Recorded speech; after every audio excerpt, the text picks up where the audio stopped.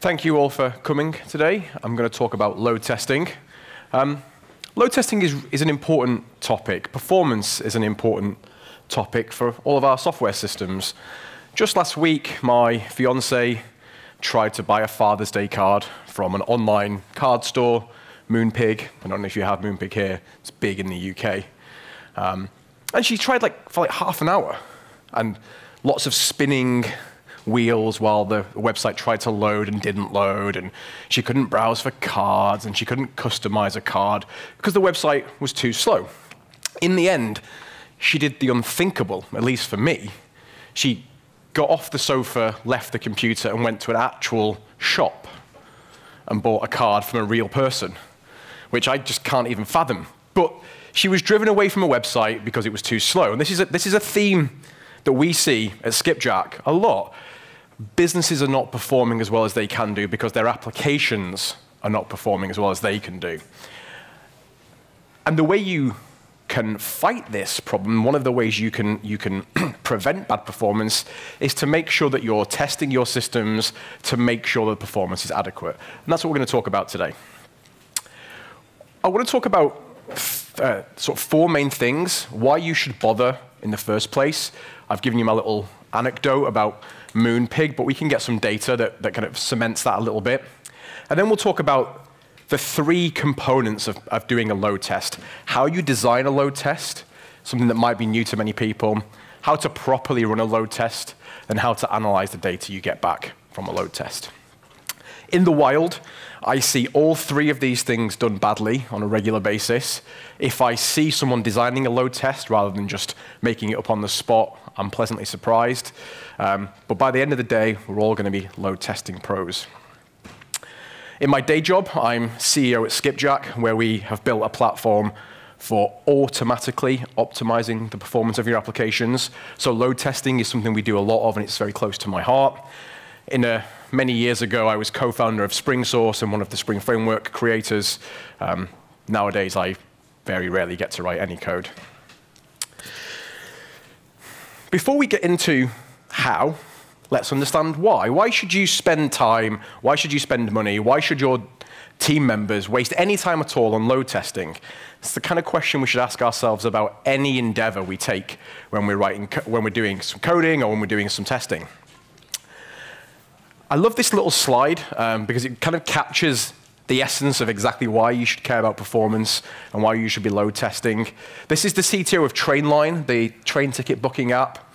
And they spent a bunch of time doing some performance optimization, doing some load tests. And they made their site faster by 300 milliseconds.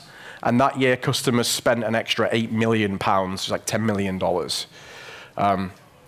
I kind of defy anyone to come up with another lever that can move revenue in a company that much with such a little impact. 300 milliseconds. Apparently, that's how fast you blink. When you blink, you're fastest. That was a blink, by the way, not some kind of weird twitch. $10 million. It's crazy. Time really is money. And it really was Benjamin Franklin who said that, which I didn't believe at first, but is true. You build software systems. You spend a ton of time testing them and making sure they work properly and making sure the features are correct. But how much time do we really put into performance? We've kind of been conditioned not to worry about performance. I'm sure we've all heard the quote, premature optimization is the root of all evil. That quote is the root of all evil. It is wrong. And that's because it's not the full quote. The full quote is that we shouldn't worry about minor efficiencies. Maybe 97% of the time, premature optimization is the root of all evil. Yeah, maybe we don't want to worry about nanoseconds here and there, but 300 milliseconds isn't a minor efficiency. It's $10 million of revenue. Instinctively, I'm pretty sure everyone in the room already knows this. You've all been to a website and been frustrated because it's slow. Faster is better. No one's been to a website and gone, that website was just too fast. It's not for me. Never going to go again. And in fact, I think we've all been conditioned now by the best websites. Like, I love Amazon. I'm a real impulse buyer. I have Amazon Prime, and it's great. And I'm conditioned to expect that level of service to any website I go to. So when I go to a website which is slow compared to Amazon, I'm like, who are these jokers? Same with Netflix. Like, I'm conditioned by what the best websites give me in terms of performance, and I expect that from everywhere else.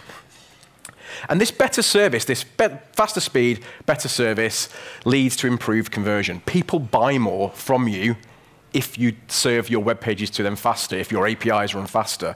People stay on your website longer if your website is fast. People they come back more if your website is fast. You make more money from your audience if your website is fast. There are thousands of examples of this. I've just pulled out 3 here. Shopzilla, 5-second latency reduction, 12% increased conversion, another one from Walmart. But an interesting one here is Mozilla. It's not just about money. It can affect other interesting statistics that you might care about. Mozilla did a 2.2-second reduction in latency, and they increased Firefox downloads by 15.4%. That was back when 15.4% was a lot for Firefox downloads, not nowadays when competing against Chrome. So if you have a business, or you work for a business, and you care potentially about making money, or at least having money to pay salaries and so forth, you really should care about how fast your websites are running. Application performance has a huge impact on revenue. In fact, for a lot of the companies we talk to who are investing money in things like A/B testing, do I have a red button or a green button? How big should the text be? Where should it be on the page? They spend tons of money on that and tons of time, and they don't really get big returns. They should spend more money on performance optimization and performance testing and get big returns. The reason why this doesn't happen, though, is because actually all kinds of performance stuff is really hard. Load testing is hard. Optimization is harder still. It's very time-consuming. Who has the time these days? You know, gone are the days, I think, where you could say, yeah, we're releasing in like 6 months' time. Like, that's our release cycle. Weekly releases, daily releases, hourly releases. Amazon, 1,000 releases an hour. Crazy. You don't have the time, so you need to get smart about it. And load testing is an interesting one because it's not enough to do it as a one-off. It's a process. You're going to do it again and again and again, and there's a set of steps you have to go through. And it's this idea that actually load testing isn't a thing that you do once. It's something you do continuously. It's a continuous process. Just like unit testing, just like integration testing, just like acceptance testing, you should think about it the same way. You have to do it again and again and again. Because it's OK to know one day that your software performs well, but the next day the world has changed. You might have new features, you might have upgraded your version of Linux, or you might have fixed some security patches, you might have more users, those users might behave differently. You need to keep testing because the world around you changes all the time. I've got this cycle, and you can see I'm an artist in my spare time. You have to start with a clear purpose. This is where it goes wrong for nearly everybody. The purpose is usually we're going to do a load test. That isn't a purpose. You have to have a goal in mind. Then you have to design some experiments to support that goal. Then you're going to do this like cycle of running the test, analyzing the results, getting some rewards, doing it again and again and again. You kind of keep this cycle going. And eventually there is some glory, there is some reward. It's worth investing time in design because that time you'll use for multiple test runs. You'll do a design, you'll spend a couple of days on it, and you'll get a good few runs out of that, maybe a couple of weeks, a couple of months or whatever. But those runs will be good quality. And depending on how fast your code changes or your business changes, that will drive how fast you have to revisit your design. So how do we design a load test? What do I even mean by designing a load test? Well, first of all, what do I even mean by load test? It's not like you're going to run something in JUnit and it will just say, yes, your system is fast, or no, your system is not fast. It's not a pass-fail. Unlike all of the kinds of testing that you do, there is a qualitative aspect to this. You have to decide what's fast enough. You have to decide if there is a performance regression, is that regression serious enough to stop you putting that build into production, or do you want to go ahead with it anyway? It's not as easy to get pass-fail, pass-fail. You have to kind of think about what those results mean to you. I don't like the term load test, but I haven't got a better one. But just understand that when I'm saying test, I'm not meaning pass-fail. What I want to do with my design is start by thinking about why am I testing, what questions do I want to answer, and then how am I going to go about doing that. This is like traditional experiment design. When you're doing this, you're a scientist. It's great. You can pretend, you can get a lab coat on and everything. I definitely recommend the lab coat. What you're not doing is saying, let's just test our system with some arbitrary number of users and get some arbitrary measurements out of the end. You might do that if your manager has said to you, you must do a load test and you don't want to do a load test. That's the easiest way to do it, is just to do something. But if you really want to answer some questions, let's think about what some sensible questions are. And a good one to start with is, what latencies do I see when I have, say, 50 or 100 or 200 concurrent users? Then you can start to think about, what quality of service am I giving to my users? You'll probably know on your website if you have 50 people on there during peak hours or 100 people in peak hours or whatever. Figure out what kind of quality of service you can deliver. You can flip that round. How many concurrent users can I handle before my latency gets crazy?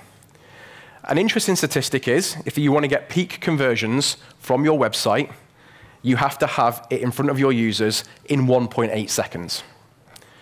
So you might want to say, how many concurrent users can I handle before latency exceeds 1.8 seconds? Because that would be a good upper limit. And then lest you want to be one of those companies that just falls over a brief wind or a busy period, how many concurrent users can I handle before my system is saturated? Today, it was announced in the UK that Tesco, the supermarket, are just cancelling a whole bunch of home delivery food orders because their system is completely inundated and underwater. Nobody wants to be the guy who's telling their manager that, or you don't want to be the girl who's going to their boss and saying, yeah, sorry, we're just going to cancel $1 million worth of orders today. Knowing this measurement is probably the most important one of all. When we talk about latency, though, what do I mean? Do I mean what you see, or what you see, or what you see? Like, everyone who visits Amazon right now will get a different latency for the homepage. What do I mean? Getting the right measurement for latency is critical, and it's really hard because most of the tools out there give you all the wrong measurements and therefore will screw you over straight away. If ever you see a tool reporting average latency, don't use that tool, because that metric tells you nothing. In any standard system that you have, the average of the latency does not tell you what the typical user sees. It doesn't tell you even what the central tendency of the latency is. It just tells you that there are some latencies that look like this. It's useless. The best thing you can do is measure percentiles way into the tail. 99th, 99.9th, 99.99th, like far, far into the tail. And there's a reason for this, because percentiles are confusing for system performance. You might think, well, there's a 1% chance that customers see something worse than the 99th percentile. And you'd be in good company because most people think that. Except customers make multiple requests. And each request you do has a 1% chance of seeing something in the 99th percentile, worse than the 99th percentile, but your aggregate chance gets bigger and bigger over time. In fact, Google showed that the average web page makes 42 requests. Images, CSS, so forth. So the average customer will see something worse than the 95th percentile on their first page load. These are the only measurements that matter, because these are what everybody is seeing. If you're not tuning for the tail and you're not measuring to the tail, you're just like kidding yourself. These measurements, average, 50th percentile, will be tiny by definition, and you can trick yourself into believing that your system is fast, but it isn't. If you only have one measurement, max is very useful because it tells you what the worst scenario is and kind of bounds how bad things are. But it can be very susceptible to measurement error because you can never correct it downwards. So it's almost always better to get like 99.9, 99.99. If you can, if your system is kind of sophisticated enough, it's better to get all the data, take a big histogram, and see what your quality of service is as a big picture. And we'll look at some histograms at the end to see what that looks like. I did some performance tests to get some data for this talk, and this is kind of what the tail looks like. So you can see it's pretty sensible, even up until 99.98. But then in the far tail, the measurements get crazy. So nothing below 99.98 is worse than 2.5 seconds, but the max is like 10 seconds. That tail is crazy. And because customers make multiple requests, they have ever more chance of seeing something that bad. They matter. So when we're doing this test, and we're going to make all these measurements, we're going to answer some questions, the reality is you're going to put a lot of effort in. It's going to take you some time. It's going to cost you some money. You probably want to try and answer as many questions as you can at once. So the best load test is designed to gather all the data that you can to answer all those questions in one go. I'm going to show you how that works. But the basic instinct, if you will, is to consider load testing as exploring your load curve. And the curve is, how do I perform as I have ever-increasing numbers of users? And it might look something like this if you're very lucky. This is the number of concurrent users. As it increases, I expect the throughput to increase, but not linearly, because it's not a perfect system. It's eventually going to taper out. And I want to know what this shape looks like. In the real world, what you probably get is it goes up, and it starts to come back down again. There's a point of inflection where things get really bad. That's your saturation point. That's when your system is at absolute peak, and you shouldn't put any more users through it. So the first thing you need to start with is the test plan. This is the traffic you're going to send into your system to see how it performs. And I hate the word test plan or the phrase test plan. To me, plan just conjures up the wrong idea, the wrong way of thinking. It's a test model. It's a description of your audience, of how they behave in aggregate, and then you can play that forward in any number of ways you want. And what I mean by that is, if you think about a plan, it's very prescriptive. Hit the home page, then visit the checkout page, and then add this item to your basket, and then do this. It's kind of deterministic. Every virtual user that you play in your load testing tool, like JMeter or LoadRunner or something, looks the same, takes the same actions. I don't know about your business, but my business definitely doesn't look like that. No two customers are the same, frustratingly. So you need something that captures those differences. A test model, this idea of modeling rather than just planning, is you capture a description of the audience, and you capture the probabilities of people behaving in certain ways. And then when you play 100 virtual users or 200 virtual users, they all act like different kinds of users you see in the wild. Getting that right is critical. If you don't do this, all the numbers you get are wrong. If all you do is like some synthetic transaction again and again and again and again and again, it doesn't simulate the way your system is in the real world. So don't do this. Don't have get the home page, get the offices page, get the jobs page, get the team page, go back and do it again and again and again and again, and in parallel, like with as many users as possible. If you see this, stop. Now is the time to revisit. This is definitely where load tests go to die. But if you're doing this today, don't be sad. Everyone's doing this today because it's the way all the tooling in the market leads you to do these tests. And then you put the system into production, and the test results don't bear any relevance whatsoever to what you saw in production. You're just like, oh, this is pointless. It's because the tests are not right. What you want is something like this. People start on the homepage. This is from the Skipjack website. It's built a very simple model. People start on the homepage, and then 10% of them go to the offices page, 30% of them go to the team page, 25% go to the jobs page, and of those people who are on jobs, 5% of them come back to the homepage, and they might go on again. Now, critically here, this is 65% of people who come to the homepage go on to do something else. The rest of the people just do nothing, because that also happens in the real world as well. People just come into the system and don't proceed. You need to capture that as well. Each user is different. Remember that, because if you don't remember that, then you're not capturing real workload. Those probabilities that we saw here, they capture those differences. It's just a model of the aggregation, right? It's like, this is what my audience looks like in total. But something's not quite right with that original model, because I don't go to Amazon homepage and immediately add something to my cart and something else and check out. I take my time to browse for which pointless gadget I'm going to buy today. And the same happens here. People have wait times. They wait at certain points, and they wait different times depending on where they're going. In the case of Skipjack website, I think the office's link is at the bottom of the page. So you've got to have scrolled all the way down. So maybe you wait longer for that than you do where the link is on the right at the top of the page. Wait times are a real thing. I've seen a great many, more than I care to ever admit, test plans from customers who don't have a wait time in there. Not only are you not modeling your system accurately, the reality is that when you run the test plan, you're probably going to saturate the system straight away. And every measurement you get is called into question. Because when a system is saturated, latencies just grow infinitely, and you can't even rely on any measurements at that point. You just have to get these wait times in there to make the virtual users behave correctly. Some things about wait times: they're typically non-zero. It's rare for people to go from one thing to the other. They're not fixed. It's like every user waits 1,500 milliseconds before going from the home page to the jobs page. They're usually drawn from a distribution. There's some latency distribution for those wait times as well.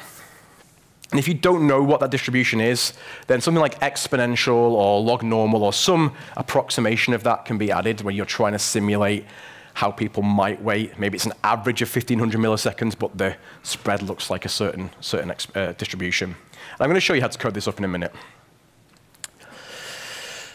The issue, of course, is this is a very simple model. And actually, the Skipjack website, whilst only having, like, I don't know, 20 pages, the test model is way more complicated than this, because the number of paths that people take through the site is incredible. You're not going to build it by hand. And you're certainly not going to maintain it by hand, because it's going to change. You know, as you change your homepage or as you change your APIs, the systems interact with them in different ways. The probabilities change, the wait times change. You need a process by which you can keep it up to date automatically. And the best way to do that is to take data about production usage and use that to derive the model. We're working on tools for this, and we're building ever more. So we have tools that do this for Google Analytics right now and some log file tools. The idea being that you get the shell that says, these are the requests that users make, these are the rates with which they move from one page to the other or one API endpoint to the other, and you can keep that maintained continuously based on real data. If you don't automate this, it will never be maintained. Any data you can get is good. Like, if you've got some New Relic data or some AppDynamics data, then great. Or maybe you're using X-Ray from Amazon, also great. Just something that tells you, this is what my users do. All the test plans I've shown, all the diagrams I've shown so far have all been about GET requests. Test plans get really hard when you're thinking about data mutation. But there are some simple design techniques that I found make design mutable tests much easier. So the first and most important thing is each test should start at the same point. So snapshot your starting data, run your test, and if you need to run another test, restore back to that snapshot. This is really easy in cloud environments. It takes like 20 minutes to take an RDS snapshot in AWS, and I assume the same for Google. Just snapshot some data. It's easy. The critical thing, though, is that you need to give your virtual users a real identity. And what I mean by that is when you say, OK, this system is ready for a new virtual user to start one of those journeys, you want to assign or generate test data in a consistent way for that virtual user. So you might even have like Rob Harrop as a virtual user, and Henry Brown as a virtual user, and Dominic as a virtual user. People like real data. We have a customer who their system is, they do online loans, I couldn't remember the word, and they have test data from their credit checking company. So you can use that test data to seed your virtual users. But each virtual user must have a consistent set of test data. And when you give virtual users an identity, it actually becomes really easy to model the mutation workflows, because that person can happily trundle through the whole flow, having real data about themselves, data that you know is consistent. It's not going to be Rob Harrop with henrybrown@skipjack.com as an email address, just nonsense. It's all consistent. One of the interesting things when you look at designing these networks of test transitions is that mutation workflows actually modify the transition probabilities. And the easiest way to kind of think about this is what happens with sign up and sign in, or new versus old users. It's kind of the easiest example I can think of. So I come to the home page, and I can either sign in, because I might be an existing user, or I can sign up, because I might be a new user.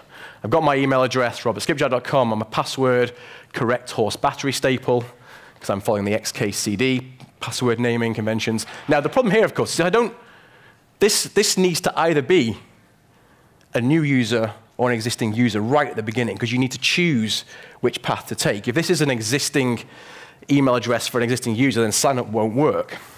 So what you have is this sort of decision state where people transition with a probability again into being one user or the other. So right at the beginning, am I a new user? If yes, then I go to the sign up workflow. Sorry, am I a new user? No, 90% of the time, just sign in. Am I a new user? Yes, then sign up and sign in. You can do this for every branch that you have, every possible kind of customer, but obviously it gets pretty hard pretty quick to do by hand. So when you're trying to do mutable workflows, it's absolutely critical that you're generating this network from production data. What I want to show you now is how you can actually code that in JMeter, because you don't get any help out of the box at all. JMeter is quite painful. I'm going to borrow, apparently no talk is complete without zooming in, like Josh Long does. So I totally figured out how to do that today. It's quite simple. For each one of the states that I have, I've got like a named sampler in JMeter. And this is a switch statement, and I'm basically going to switch based on some variable. It just has the name of the state in it. The problem with all this is there's no way of modeling those probabilities and those wait times naturally inside JMeter, so you have to drop down to code. But it's not all that hard. So what we do is each loop, we wait for some holding lambda, some holding rate, and then we enter this switch statement, switching on the state value. It just chooses either home, jobs, offices, team, or management. And all these are doing is sampling a GET request, in this case for management, and making some assertions. The assertions are really important because you don't want to count error responses as real responses, because error responses tend to be really fast. So you might think all of a sudden your system's got incredibly quick, when in fact actually it's just not working. Always put a response assertion in there. But the real magic is in this coding here. I'm going to zoom out and zoom back in, closer on that. Got the hang of this now. For anyone who's mathematically inclined, they might have realized that that little network of connections between the states kind of looks like a Markov chain, like a set of connected states, and there's a transition rate between the two. And this just captures that. I don't want to get too much into details of it because I've put all the code on GitHub, but essentially you have all the states as labels, and then you have, for each transition out of home in this row, for example, the probability, 20%, and the average wait time, 6 seconds. So home transitions to jobs with 20% in this case, to offices, 20%, to team, 10%, and these are the wait times. And all this code down here, which doesn't, the scroll doesn't work now because I've zoomed in, obviously. All this code in the bottom here is just boilerplate. All you need to do when you expand this is change the matrix. This is just looping through, finding which transition is next, setting the right variables, go to this state, wait this amount of time, and away you go. It's painful that you can't do this with like using standard JMeter stuff, but you can write the code for it. Or in very, very soon coming weeks and months, you can use the tools that we're building, which are free, to generate the test plans from your test data. We have our own little test plan language, which is in YAML, but we have an open source converter that converts it into a JMeter test plan like this that you'll be able to use. Much simpler way of doing it. The Skipjack website, which I say is like 20 pages, has 168 different states in that network and something like 400 different possible transitions. And we're not a huge company yet. So imagine if you're like Amazon trying to do this. It's not going to work by hand. So on my GitHub, please feel free to browse through it. Once you've got that, you have to run the test. Strange paradox of load testing is more people put more time into running the test than they do to the other parts, like designing and analyzing. Running the test is the easiest part. There's hardly anything you have to remember. The first thing is you need a good load testing environment. Then you need enough capacity to generate load. You need fast machines. Don't try and load test a cluster of 32 machines from your laptop or from like a T2 micro in Amazon Web Services. That won't work. I mean, it should go without saying, but it doesn't work. Make sure you instrument the system you're testing. Nothing worse than running a load test for 12 hours, going, it doesn't perform the way I thought it did. I wonder why. I've got no metrics. I don't know what the CPU usage was, or the memory usage was, or garbage collection. You've got to run that whole test again for another 12 hours. You need to collect system metrics immediately. And then just go do the run. The system under test isn't as hard as it was these days. If you're running in cloud, you're basically just cloning what you're running in cloud. You've probably already got some kind of pre-live or staging environment that's very close to production. Use that or use a copy of that. It's totally fine to copy that as best you can. You will have to stub some things. We had a customer who was they were using Navitaire or like Sabre, one of those like flight booking backends. You can't load test against that without paying a ton of money, so you have to stub out. That's fine. Just make sure your stubs are really good. There's a really good tool for this called Hoverfly. If you've not seen this already, it's definitely worth getting. It's totally open source. It's written in Go from the Spectro Labs guys. They have a way of designing like virtualized versions of services that give real responses. We've been collaborating with them to make sure that those responses also exhibit the right wait times, because services you call to also take time and wait. Their office is around the corner from ours, so it's really easy to work with them. Please, if you only remember one thing from this talk, remember that laptops are not load generators. If you've got like Chrome running in the background with Netflix or whatever, and you're trying to generate load from your site, just don't do that. If you're ever in doubt, just over-provision, because you're not going to run those machines forever. You're going to run a load test for like 6 hours. So start more machines than you need, and after 6 hours, shut them down. It's probably cost you like $20. Don't worry about it. Just over-provision. When it comes to instrumentation, I'd like to say you can never instrument too much, but the reality is you can easily gather a ton of useless data, and obviously you're paying the performance cost of gathering that data. So one approach is to use this methodology that I first encountered from Brendan Gregg, the guru of performance at Netflix. It's called usage, saturation, and errors. And the basic premise is that for every resource in your system, you gather a usage metric, a saturation metric, and an error metric. And at the end, you've pretty much got all the data you need. If you haven't read already Systems Performance by Brendan Gregg, you must read it. It's the best book on performance there is. And in there, he has this table. I've totally stole this from his website. This is the resources you have: CPU, memory, network, disk, and these are the kinds of things that you should track. So as a minimum, CPU percentage, obviously, run queue length, that tells you how saturated your CPU is. Are you getting any weird errors from like error correcting codes and so forth? Free memory, page swapping and thread swapping, network throughput. I don't need me to read those to you. But in each case, you've got a way of telling, was this resource the bottleneck? Was it saturated? And was I seeing any errors? Capturing these, by the way, is how you sleep when you get weird bugs. Because when you get like a weird test result and you can't figure out what it is, if you can't immediately identify it's an error, that leads to hair pulling out, as you can see. This is not natural. This is because I load test. Yeah, you need those to just identify a bad test. Otherwise, you'll waste tons of time. That slide's in the wrong place. Apologies for that. You've already seen how to do this. You can implement this in any test tool. Maybe not natively, but any test tool that supports scripting, you can build a test model in the right way. But what do you do when you're running? You want to answer all the questions we set at the beginning. You want to find out what quality of service you've got when your system's at various load levels. You want to find out how much load can you handle before the system falls over. And the best way to do this is to measure from some incredibly tiny load that you know you can handle, like one user, all the way up to the point when the system falls over, to that saturation point. So the problem actually becomes detecting system saturation. And the first thing you can't do is you can't use any of those use metrics, really, to detect system saturation. Because your system can be saturated even before any of the resources become saturated. There might be like a weird code bug that you've got that just prevents the system from handling any more users.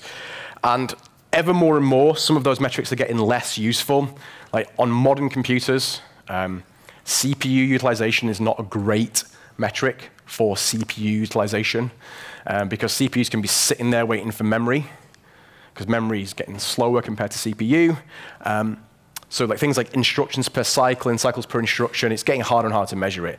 The best way to measure saturation is from the outside. As I increase my load, what's the relative increase in throughput that I get? And you're going to get that nice swoop. It's going to go up, up, up, up, up, flatten out, and drop down.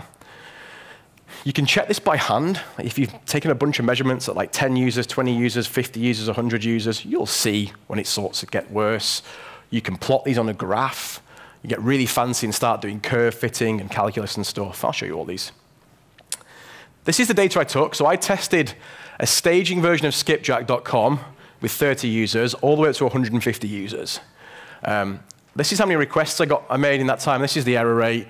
Always worth checking the error rate. I mean, these are tiny error rates. You're always going to get some errors.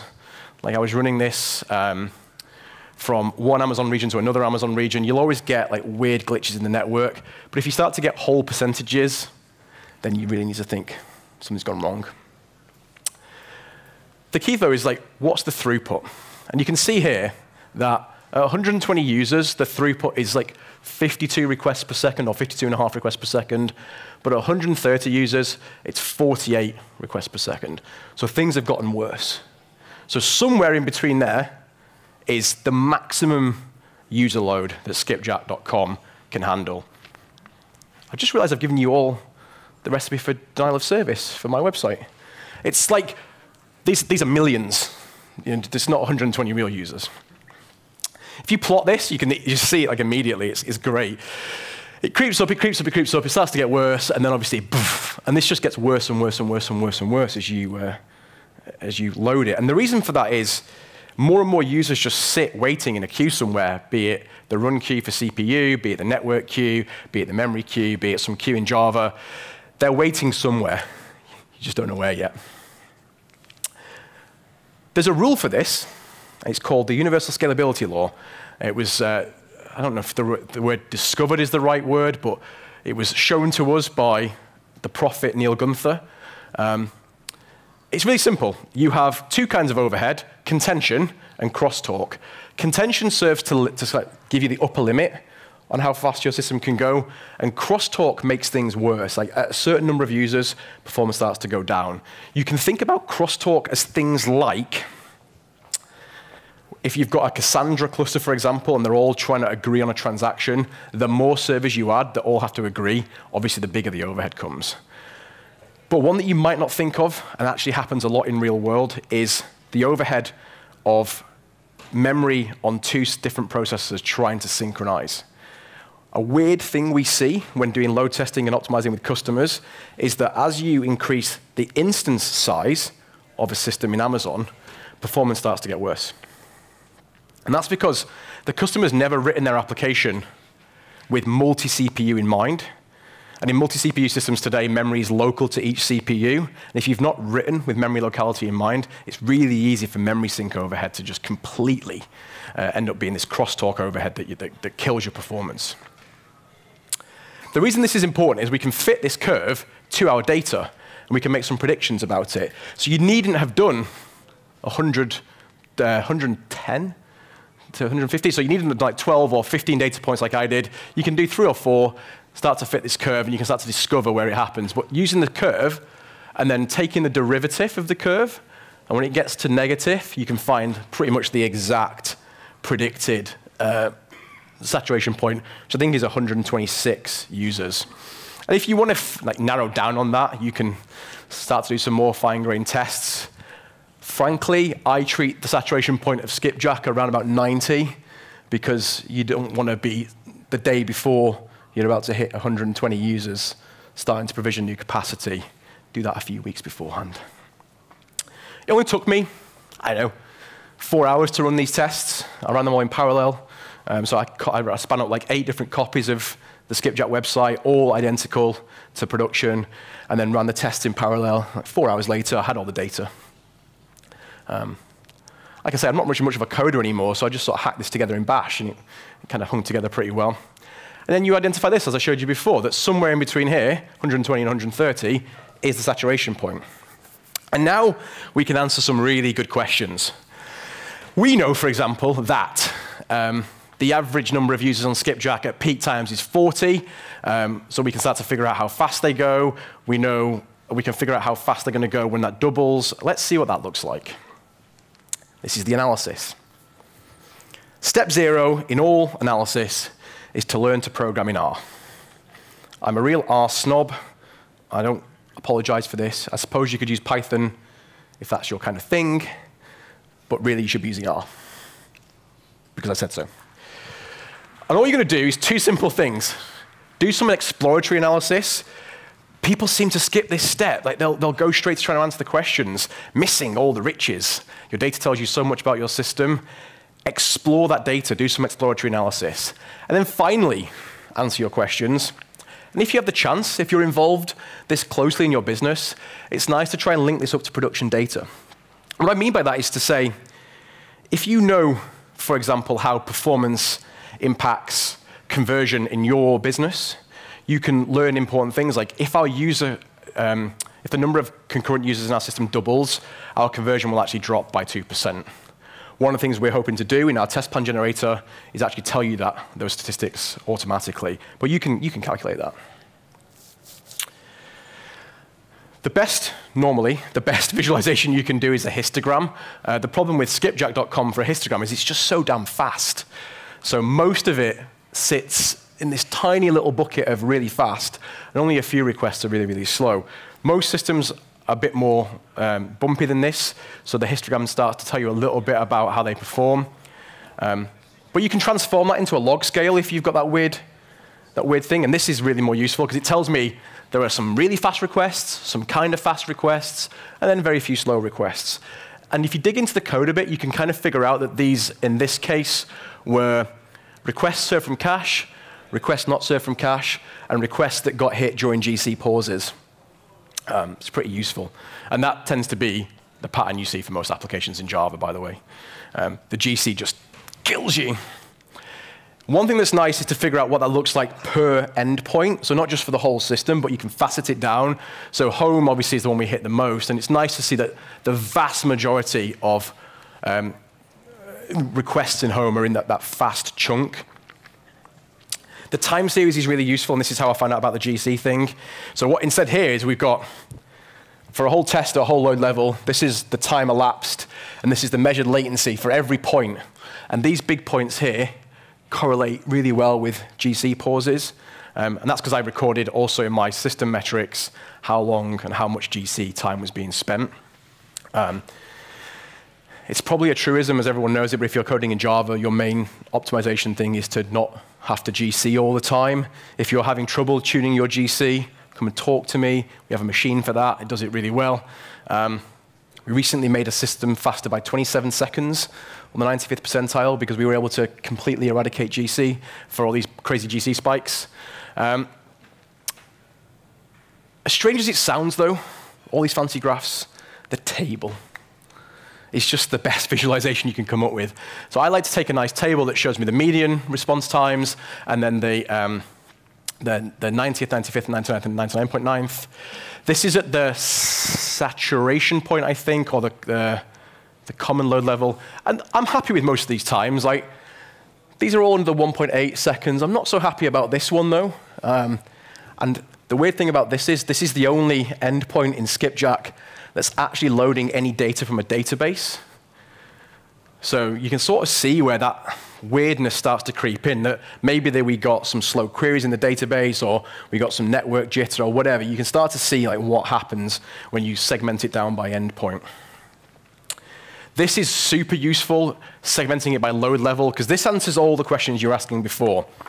what kind of quality of service do I give at the common? So in our case, 40. At saturation point, and also like how far can I go before things get terrible? So we can pretty much go all the way up to 120, and latency is still pretty good for us. We're not worrying too much there. The moment we go to 130, though, latencies get terrible, and people stop buying from us, which is terrible for me. All this data was created from the CSV output from JMeter. It was maybe 60 lines of R code to put these tables and the associated graphs together. This is why you should learn R. All of it's on my GitHub as well, so you'll see all the code there. And you can keep doing it. Like we did it by label as well, so is it by home or by jobs or offices or whatever. You can keep going. The danger is you can keep going forever, because there's always some more analysis you can do. But eventually you'll start to answer those questions that you care about, and you'll get a good instinct for your system. Comparing the plots over time is also really useful, because one thing you can start to see is whether or not this starts to shift this way or this way. So is the system getting faster or slower? The graphical comparison typically is the easiest way to see if your system's getting faster or slower. It's hard to do on the numbers unless you're really good at stats. You have to experiment with these different visualizations. It's hard to find the right one straight out of the gate.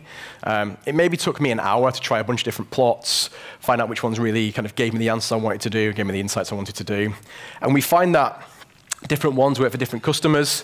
But always you'll find some kind of histogram, some kind of table, maybe a log scale histogram, a time series will definitely give you good insights into your system. So to summarize them, always load test with a purpose. Don't just load test because you've got a load test. I know we've all done that. I mean, it's sort of embarrassing sometimes that I'm now like a professional at this, and how many years I spent being a complete amateur and pretend like fake load tester. But always have a purpose in mind, or just don't bother because you're just wasting time. Always get real user models. The tooling in this area is getting better. We're not the only company in this space. You can always, at least today, there's always a way of sourcing data to build a model, and I think in the next year or 2 years, you'll see a lot more solutions that actually build those models for you. Certainly, we're going to be doing that. I don't think we'll be the only people. It really is the only way to get a proper load test, because otherwise the numbers are silly. Do the load curve exploration. Don't just go to loader.io or BlazeMeter and say, hey guys, like tell me how my system performs with 50 users for an hour. Because that doesn't tell you what you want to know. You want to know all those load levels. Find out how your system ticks. And then always try and bring that back into real data. What's the impact of that slowdown on my conversion rate? What's the impact of that slowdown on my bounce rate? I don't think it's acceptable anymore for developers, especially of website properties or of any kind of interactive system, to be kept away from the real user metrics, because how else can you best choose how to spend your time and choose how to optimize if you're not understanding what impacts the user the most? The slowest part of the code isn't always the code to optimize. You want to optimize the bit that really impacts the user. But if you remember nothing else, apart from don't use laptops for load testing, it's that performance matters. I have a little phrase I like to say when I'm trying to make profound statements. Application performance is business performance. Your business is not performing as well as it could if your applications are not performing as well as they could. Thank you very much.